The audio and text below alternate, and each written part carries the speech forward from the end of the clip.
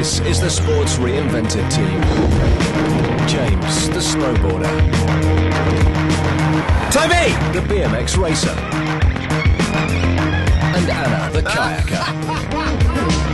Three friends on a mission to reinvent adventure sports.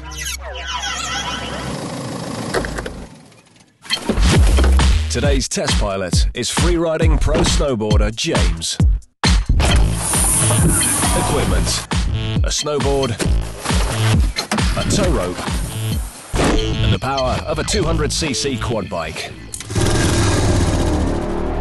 The team is in the grassy slopes of Gloucester in the UK. No place for a snowboard. But with some help and ingenuity, they're keen to see if it's possible to snowboard on grass. James is going to be towed in from the top of the course to build up enough speed to hit the ramp and get some air. Then he'll board around the ford up to the rainbow rail for a final board slide. The grass is dry, so there's too much friction. The team get resourceful to remedy the problem. They fill a tank with water and add washing up liquid.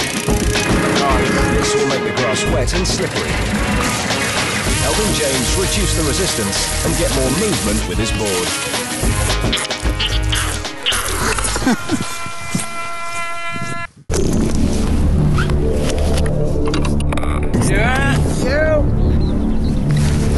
This is snowboarding on grass.